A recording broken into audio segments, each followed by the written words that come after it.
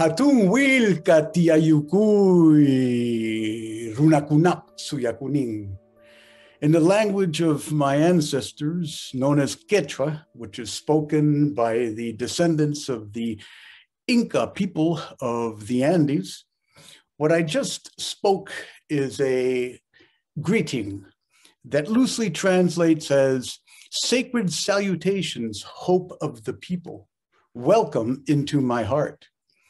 And this being the 40th anniversary of the International Near-Death Studies, Association of Near-Death Studies, I am deeply honored to be able to complement whatever teachings have already been presented by the wonderful participants in this gathering with a perspective born of the Aboriginal cosmology and the Aboriginal ritual artistry known as kamasqa curanderismo, which is folk healing that is a combination of Catholic liturgy, believe it or not, and pre-Columbian healing methodologies. Yet that is the foundation of the work that I do as a teacher and as a facilitator of transformation and change in the lives of people. And when I say that everybody participating in this gathering is the hope of the people, I mean it in this manner. Near-death experiences, like many anomalous phenomena that, thank God, this day and age is now becoming much more recognized as a viable approach to understanding who we are and what it means to be human, are moving into a field of great service to our planet. And in a sense, it's nothing new. For this type of phenomena, especially near-death experiences, are the originating foundation for what shamanic practice is about, and what a shamanic cosmovision or worldview is about. It is at the core and at the foundation of all religious experience, as well as journey work, ability to extend our consciousness beyond the encapsulated physicality in which we are. And everybody that is attracted to this particular type of gathering either has had their own experience of a transcendent encounter with multidimensional realities that are an antidote to the sadly pernicious obscurity and darkness that materialistic dominant culture currently prevails upon planet. So therefore, out-of-body experiences, near-death experiences, transformative practices, as well as encounters with otherworldly denizens from these in-between liminal spaces or demonic realms, which we understand in today's lingo as either unidentified flying objects or ultra-terrestrials, are all denizens. They are all inhabitants of these very subtle realms of consciousness, as well as energetic dimensional levels of experience that have been accessible to human beings since time immemorial. My own experience has been founded upon being a walker between worlds, like many of you are. And what do I mean by being walkers between worlds? Well, you've experienced something that is out of the ordinary, and you live in a world that expects you to be ordinary. To bridge those two contrasting or polarity realities, it is not an easy thing. It sometimes leads people to question their own sanity. And in my own experience, having encountered these alternate levels of human experience, it was very destabilizing. On a personal level, I don't know if I would say that my near-death experiences were precipitants of my shamanic healing vocation, yet they definitely deepened my understanding and appreciation of my own multidimensionality, of my own ability to draw from guidance and to draw inspiration from the dreaming, from this transcendent realm that ultimately resides within, from the impermanence that is life, rather than the attachment to certitude and to the control and the need for approval as an ego. So therefore, it helped me die a noble death on a daily basis.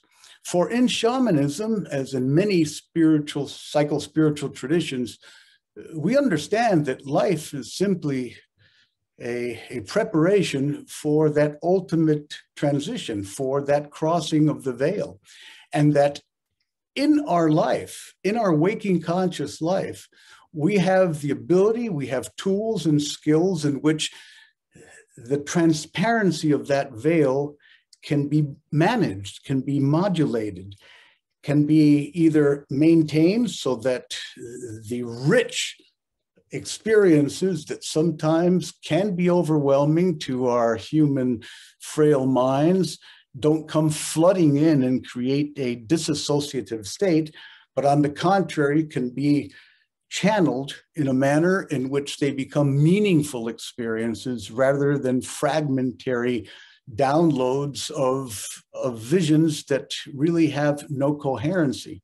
And that's what sometimes results in the various psychopathological nomenclatures that we find in the world, defined by word as unhealthy. Yet in the shamanic ways of my people of Peru, we understand that a breakdown is actually a breakthrough, a rite of passage, and that encounter with these non-ordinary states of consciousness, no matter how destabilizing they may be in one's life, have an ability to offer us what is known as hambi, or medicine spirit, have an integrative function to them, have an opportunity to bring wholeness to where separation had existed, to allow us to reconnect with the sacred dimensions of life, if properly guided and offered a path that is life transformative in essence. I had 3 near-death experiences and a multitude of other what would be called anomalous encounters with alternate realities growing up in Peru, in my country of origin. And the first one I really do not remember, but it was recalled to me by my father, who was a physician, and it was the result of becoming electrocuted at age 2 years old. The subsequent 2 near-death experiences, one at age 10, that was the result of hypoxia. I suffered from severe asthma as a child living in Lima, which is very conducive because of its cloudiness and contamination at that time to difficulties of a respiratory nature growing up, which resulted in me having to be taken to a 12,000-foot high area to live during my 5th grade of schooling, a place called Chosica, where to survive the asthma, because I was basically on IV dexamethasone, which is a cortisone, to be able to allow my alveola to open and breathe. So I was very frail. I could not go outside and play, and I was living in darkness. That was of value because it helped me develop a very rich inner life.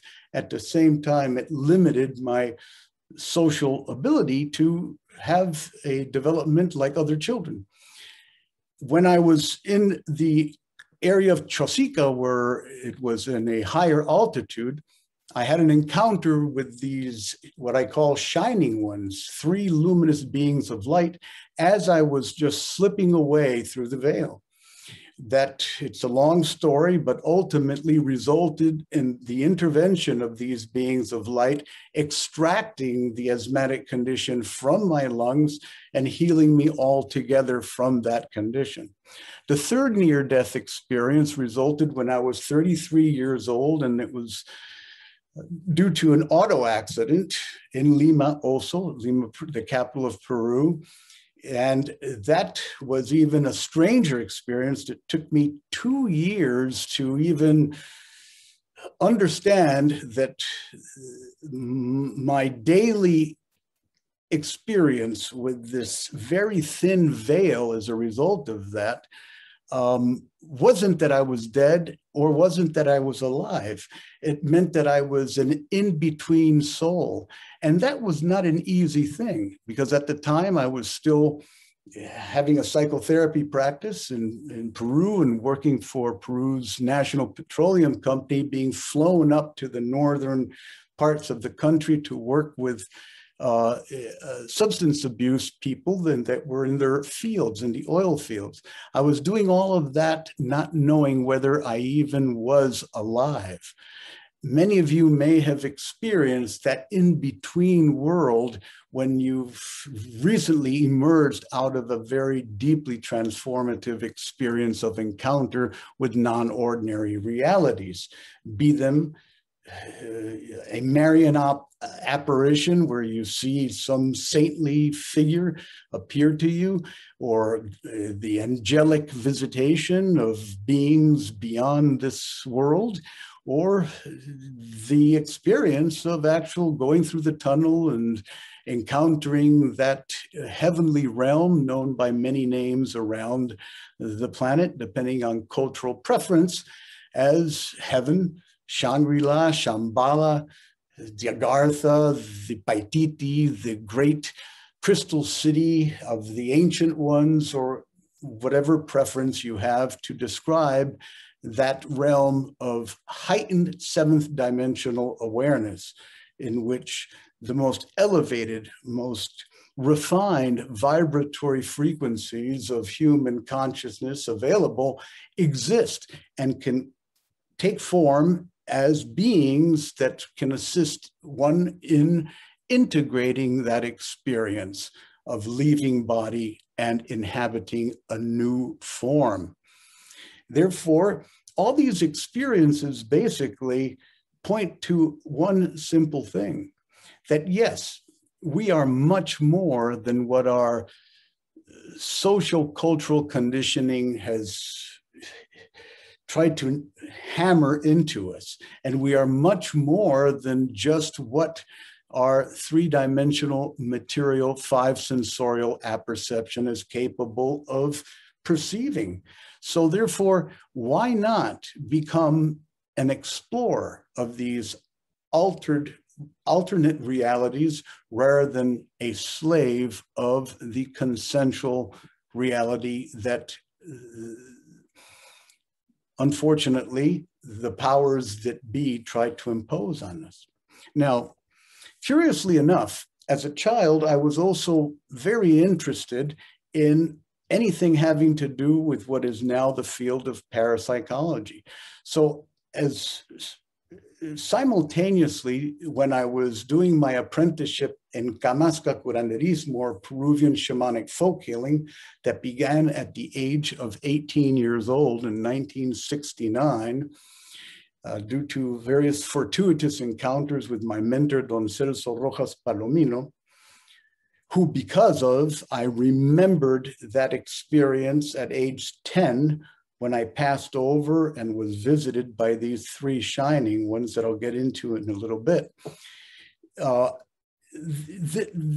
What happened is that my interest in the study of non-ordinary states of consciousness led me to pursue research in psychology and in comparative religion. I did my undergraduate at Duke University for that specific reason, in which the Institute for the Research of the Nature of Man that was founded by J.B. Rhine, the so-called father of experimental parapsychology, was there. That was the headquarters, and that was one of the reasons I chose that university to pursue my undergraduate studies.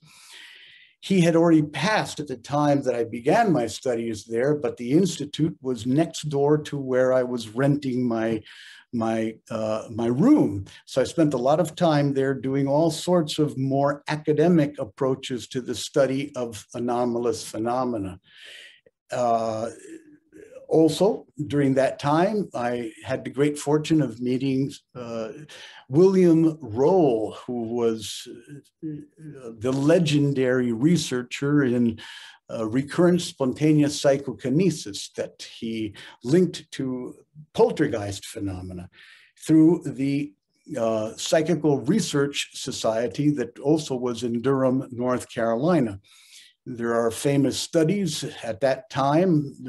Keith Harari was doing experimental work with Bill Roll for doing out-of-body travel and being able to document that through means that many of you in the field of research understand how it was done. I won't go into details. Yet I'm mentioning these things because as a result of my own experience breaking through the veil, I still had to have some sort of grounding in the sciences. So I pursued this academic path as well as my shamanic apprenticeship. So I was living this aboriginal cosmology that included a fascinating, rich world of spirits, of souls, of intelligences, of powers, of virtues, of great information that in my normal waking life didn't have a container for them. So I was seeking desperately to find something that I could justify my existence with that had some academic validation to it. Little did I know that, as the saying goes, a donkey with a load of books is still a donkey. So no matter how much I pursued this, and I continued, because following that, I took my master's at the famed humanistic psychology department at West Georgia College that was founded by Abraham Maslow, that came down from Brandeis, that died soon after that, though. But then Mike Ahrens and James Clee and all these very well-known humanistic and transpersonal psychologists took the reins and turned it into what it is now. It was the first place where one could study a psychology based on transpersonal reality rather than just clinical applications. And I had the great fortune at that time also, having recently come out of that very challenging moment in my life where I had my near-death experience at age 33 that turned my life upside down and made me question my sanity at a deep level. I had the great fortune of moving out of that and meeting, guess who? Raymond Moody. Good old Ray and I became very good friends because he was my office mate subsequently, because I became an adjunct faculty at the West Georgia College at that time, psychology department, that together with Bill Roll, with Mike Ahrens, with Ray Moody, and also with Bob Mazek, we created the Parapsychological Studies Institute, known as PSI, or Parapsychological Services Institute, known as PSI. Raymond was instrumental in my ability to integrate my experiences of what lies behind what I call the veil into a life that was meaningful. So I thank him very much. And all of that time, I was still doing my apprenticeship down in Peru with my mentor, Don Celso Rojas Palomino, which involved a very systematic approach to accessing these non-ordinary states of consciousness, that all of you who have had a near-death experience know that you'll never be the same after encountering such a transcendent mode of knowing oneself as immortal in being, beyond form, fearlessly free to be, all worlds, times, and places that summon me. That is a little affirmation that really embodies and coalesces the understanding that marries the shamanic worldview, cosmology, with the current approach to near-death studies, in my humble opinion, recognizing truly that consciousness survives bodily death, that consciousness is a priori, that there's a primacy in it, that it exists before this material universe, that consciousness, known as Nuna or Yachaysaspa in the language of my peoples, is a pure cosmic awareness, not bound by space and time. And I'm not saying anything new that everybody in this conference isn't already aware of. The trick is how to individualize that experience of unlimited awareness and allow it to be a guiding light, a beacon for others in the world, an ability to open up a path of initiation, a rite of passage, not only for oneself as a soul, but for the anima mundi, the living soul of our earth. Because the increment and plethora of near-death experiences being reported, both because of the access to information and that you find in the internet, but also because people are truly having more of them. And that is also related, of course, to the advances in science that can be in medicine that can keep people alive that otherwise would not have had the chance to come back from the other side. Yet I feel that there's, just like there's an increase in the sightings of ultra-terrestrial beings and their anomalous craft, and there's an increase also in the systematic approach to using out-of-body experiences as a means of traveling and of gaining information at a distance in a non-local sense of the word. All of these things are building up as one big portal, one big hyperspace tunnel, if you may, one passageway, one bridge that leads us as a human species to unite in a identity and an ethos and a sense of purpose and identity as spirit, more than just as matter. And as such, able to integrate the wisdoms of the ancient ones, the Hermetic wisdoms, the Gnostic awarenesses, all of the great mystery schools of the ancient world that to this point had been relegated just to the libraries forgotten in time, are now experiencing a resurgence, are now once again becoming the sources of inspiration and of study for many, many people. We are experiencing on planet a true passage through space-time into a fifth dimensional field of human awareness and presence. These are my own reflections, my own understanding, and at the same time, I feel that fifth dimensional awareness is as simple as just extending yourself beyond the fourth dimension, which is duration of an object moving through space, which we call time, the fifth dimension simply is closing your eyes and going within and discovering that inner world. That is the within. And there is much more to be discovered through inner exploration, through the navigation of our intercellular, intergalactic space, than there is propelling ourselves into other planets and moons for attempted terraforming of these other worlds beyond the Earth as a desperate means of survival of a few.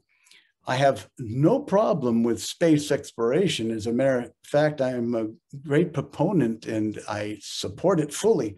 Yet the purpose of it needs to be reframed, once again, in my humble opinion, that to leave this planet, we must first meet our own inner universe, our own inner cosmos, our own true home, which is being a two-legged passerby on this extraordinary planet known as Gaia Pachamama. So let me go ahead. These are a lot of words and these are a lot of concepts and a lot of visions that I'm presenting. Yet I'd like to just try to bring it all into a synthesis and remind you of a very simple wisdom adage spoken by Sakyamuni Buddha. And it goes like this: the only things that matter at the end of your life is how much you've loved, how gently you've lived, and how gracefully you let go of things that were not meant for you. Now let's break that one down and see how they relate to out-of-body experiences, near-death experiences, contacts with ultra-terrestrial beings, sightings of the Virgin Mary or the Nazarene or Krishna or Buddha. They're all part and parcel of being harbingers, pointers, way showers of a different way for humankind. Yet it all boils down to that universally shared experience of love that is at the foundation of everything in the universe. Now, what do I mean by love? Capital L, of course. Love is a primordial human yearning to care for something as much or more than for one's own self, one's own survival, one's own desperate need to exist as an isolated entity from the whole, where our connection with the sacred dimensions of life based on that separation is tarnished, is frayed, and ultimately is destroyed, which is reflected in the way of our current climatological and environmental crises. It is because of the lack of ability to extend our caring for something larger than ourselves, such as the great sacred web of life itself, that we have lost our way as humankind and are paying the consequences. Now, is there a solution? Well, there's no panacea, but there is something that we can all do, especially those of you that have visited the other side, that have been able to return from that visitation and been able to integrate that into your own service path. We can write many books, we can teach many classes, yet the most important medicine at this time, this rite of passage for our planet, is to teach love by the way we live. Teach love by the way we live. Those of you that have fresh in your consciousness the meeting of departed loved ones when on the other side, the transformation that occurred in which you were able to let go of your craving for control and approval, all of that is the death that we need. That is what needs to die. For really, as in the Gnostic teachings of the Paleo-Christians, as a matter of fact, the notion of if you die before you die, then when you die, you won't die, is the same teaching that we understand as researchers of near-death experience and other anomalous phenomena to be true for humankind as a whole. So here we are. We are here now, all one light within. Capital W. In the shamanic traditions, we understand that aside from the natural ability that we have to maintain and sustain a relationship with a fifth dimensional level of awareness daily, because in our dream time at night, we are visiting that fifth dimensional plane of awareness. This is according to the shamanic traditions of my people of Peru. When we know that at that dreaming level, we are able to know that we're dreaming, commonly understood as lucid dreaming, and within that self-reflexive knowing awareness that you are in fact dreaming, able to change and manage the circumstances within the dream, that is sixth dimensional awareness. Seventh dimensional awareness is the ability to bring that skill of managing the dream circumstances into manifestation in the third dimensional plane. In other words, as we understand in shamanism, when your waking dream, this middle world experience, your sleeping dream, and your daydream, your imaginative faculties, your ability to capitalize on the power of imagination, all have the same elements within them. You're walking your medicine. And to have that medicine be a salve, a healing salve for the world, it takes offering it with unlimited loving intention. That's where the notion of munay, M-U-N-A-Y, comes in, which means unlimited love in Quechua, munay, deep compassionate feeling, true caring for something or someone other than yourself that deserves the same attention, the same recognition, and the same presence that you yourself received when visiting these transcendental states of awareness through your own experiences. Your example, your way of being in the world is the rite of passage, is the bridge that we are moving toward. No matter how dysfunctional the outside world seems to be at this time, there is a place of wholeness, of completion, of unified presence within every person's soul body, which is the same thing as consciousness. That is the sanctuary and refuge from the dissonance that is in the outside world.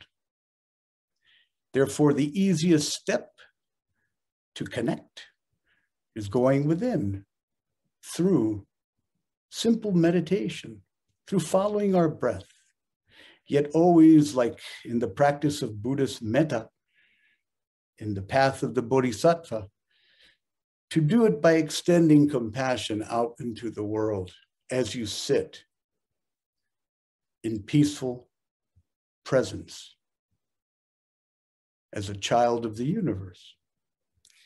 These, in a nutshell, are the teachings behind NDEs, OBEs, and UFOs as harbingers of a planetary rite of passage, an evolutionary awakening for humankind.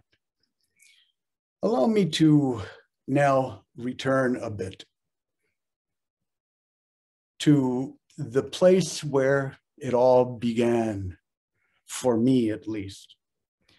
That fateful day up in the Andes of Peru, where I was 10 years old and had failed 5th grade because I could not go to classes because of my asthma. My father worked for the Institutes of National Health, a branch of the Ministry of National Health. He ultimately became the equivalent of the Surgeon General of Peru, the Director General of National Public Health. In my early life, he was stationed in very remote areas, tribal areas of Peru. So from age 1.5 to maybe age 4, not maybe, to age 4,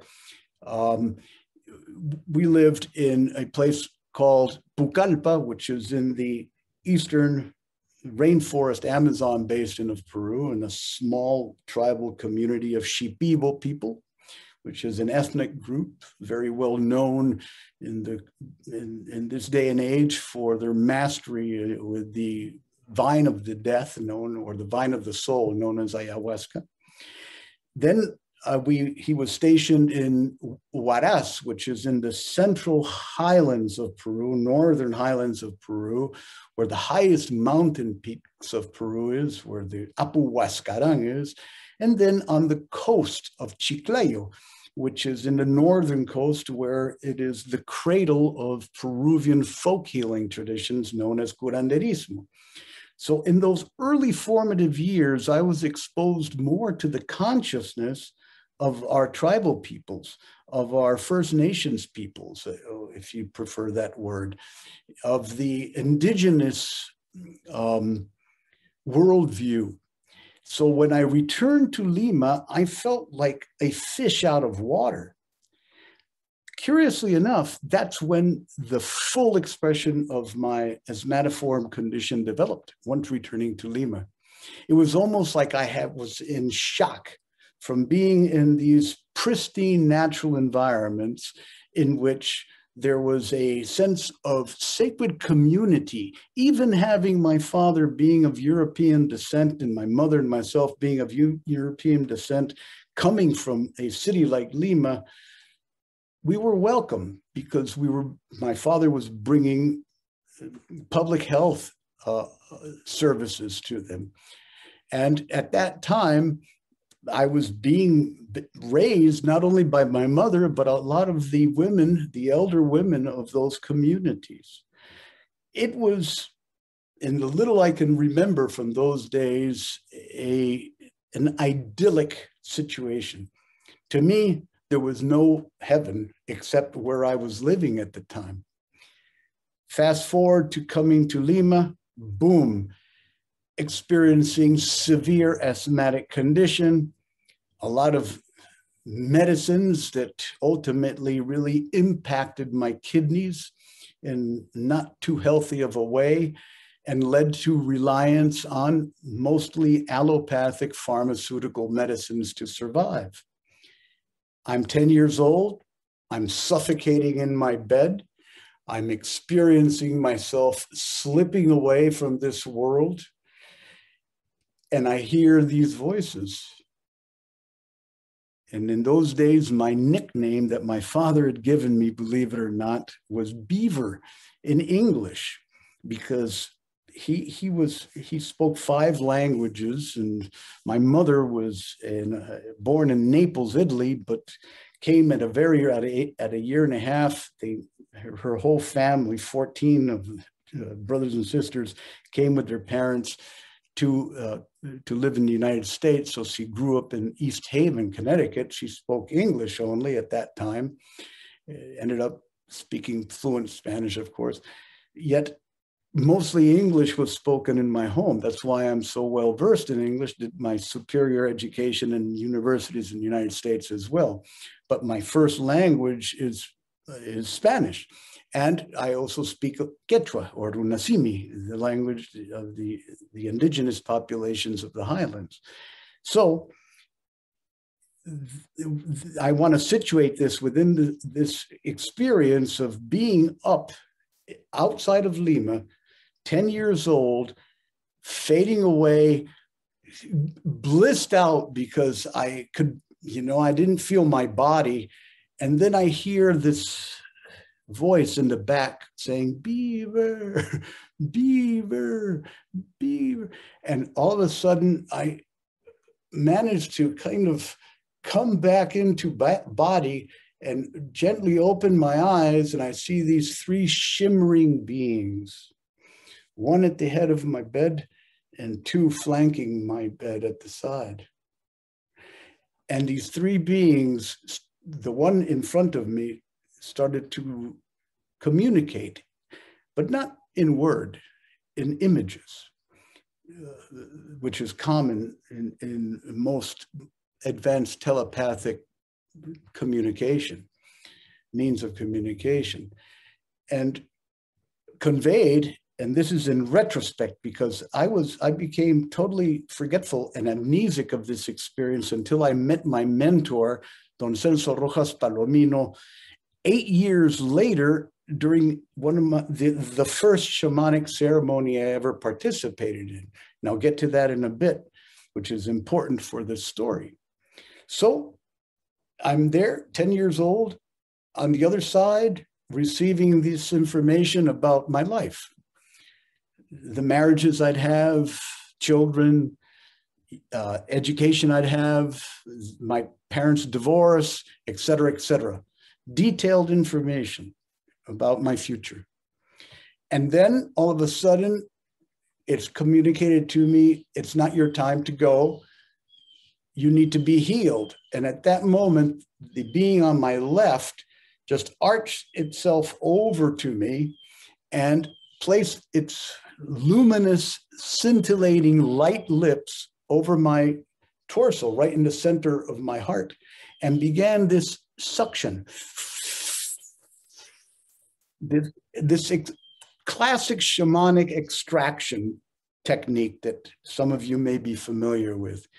It felt like it was an eternal inhaling of my condition, extracting my condition. And then it lifted itself up like a willow tree of light and released it into this spiral of light that just vaporized into infinity. I was instructed to close my eyes, go within, and I passed out. I woke up the next day totally free of any asthmatic condition. It was predicted by the doctors of the time that I may die from the asthma, that I would never be able to live at the sea level because of how severe it was. That came together with urticaria, with severe allergies and hives and everything that I used to get full of. So there was I was compromised. My immune system was highly compromised. Now, Miro? Yes. Time check, 4 minutes left. Thank you. So as a result of that, I couldn't remember. We went back. I started my schooling. Everything was good. I was clear of asthma. Fast forward to 18 years old, my first encounter with my mentor, Don Celso Rojas Palomino, the shamanic elder, famed around the world. I have my first shamanic experience with him. Out of the middle of his altar ground, these three same beings of light emerge. And he looks at me. This is in the pitch dark. He looks over to me and he nudges me with his elbow. He says, "Do you remember them?" So just put yourself in that situation. And I remembered everything at that moment. It just flooded my consciousness. So here's somebody that I had just met that in the middle of this very exotic shamanic ceremony invokes the presence of these three beings that had cured me of my asthma at age 10, that made themselves present, and he was seeing them also. That turned my life upside down. And that was the motivating factor of why I went to Duke University, to Mitchell, and then to an Organization of American States Fellowship at Emory University, and became involved in near-death research.